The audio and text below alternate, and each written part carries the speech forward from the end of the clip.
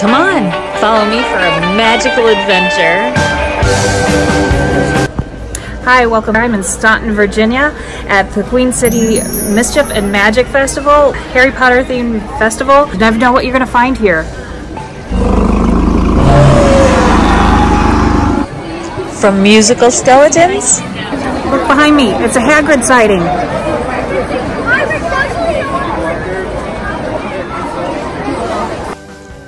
To celebrity appearances. You never know who you'll run into. From the good to the bad to the house elves. The stories come alive at this magical event. I'm Christy Evers, your vacation, retreat, and conference specialist. If you love travel, you need to subscribe to my channel for travel tips, hacks, reviews, and deals.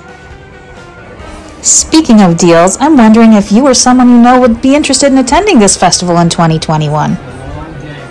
As a travel agent, I'd love to put together a package deal with hotels, activities, and other goodies, but first I need to know if there's enough interest. So let me know in the comments and join my Facebook group. Queen City Mischief and Magic is a 3-day festival. There's too much to put in just one video, so today we're going to focus on day 1 and how to prepare. The entire downtown area gets involved with tons of activities and things to do and see, and there are plenty of free events and some worth paying admission. Before you go, I highly suggest going to their website to download their map key and event lists. They have free maps. Although they have free maps and guides at the festival, it's a good idea to highlight your favorite events in advance and plan your day based on the activity times. You don't want to miss out on your favorites. Most events take place on Saturday, which is day 2, but there's still plenty of magical fun to be had on day 1.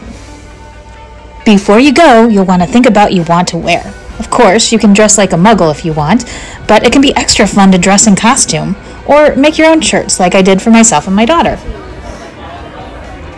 And if you want to bring your furry 4-legged or 8-legged friends, you're welcome to bring them too, even if they have 3 heads.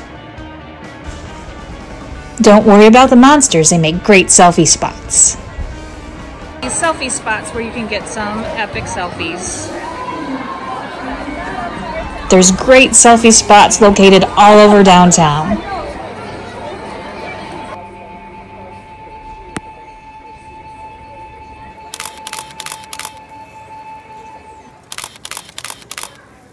Hold on.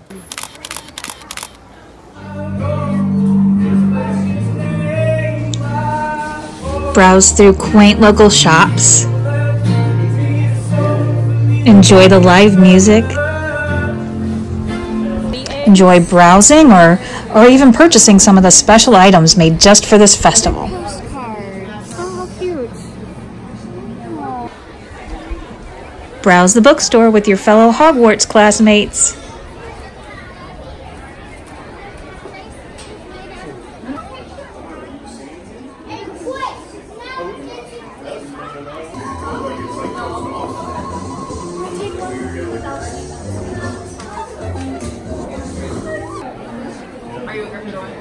I'm actually Hufflepuff, but Check out the local vendors. So they have Quidditch matches. Get a balloon animal while you check out a Quidditch match. Looks like they're preparing for the Quidditch match.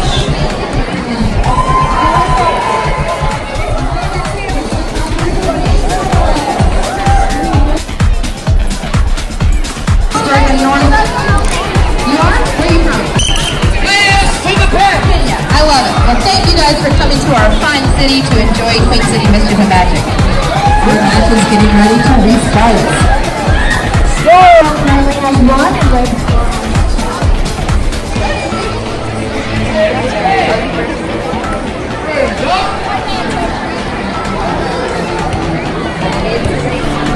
and brooms are up.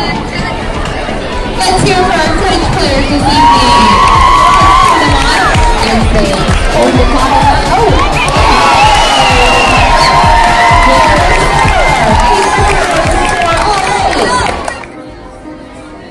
This community piano is all kinds of fun and open for anyone to play. You never know, you might get people to sing along.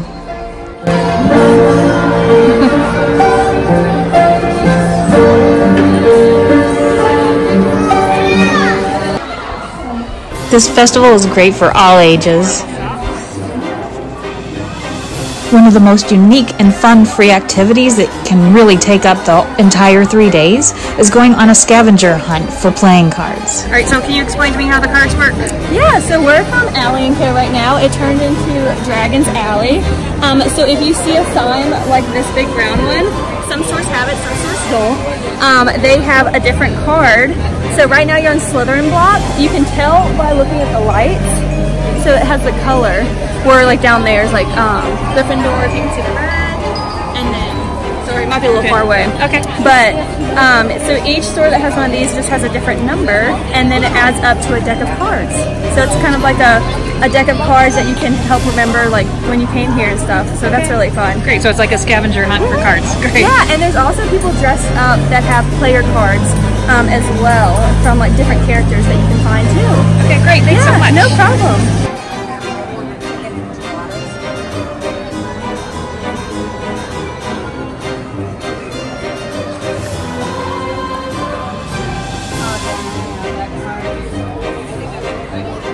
It's a lot of fun to just explore the city and collect your playing cards.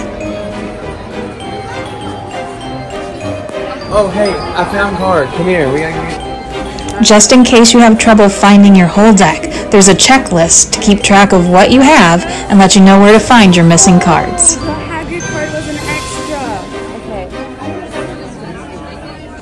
There were some activities available for an extra cost, like a cave tour and a magic gem mine, but we only took part in the free activities our first.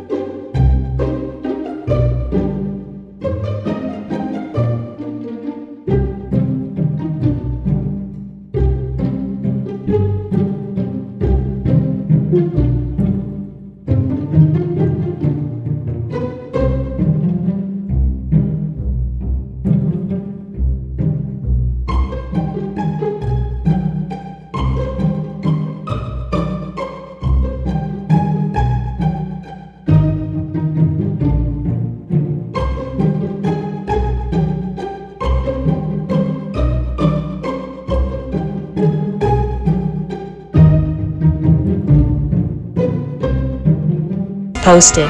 See you next time. Bye-bye.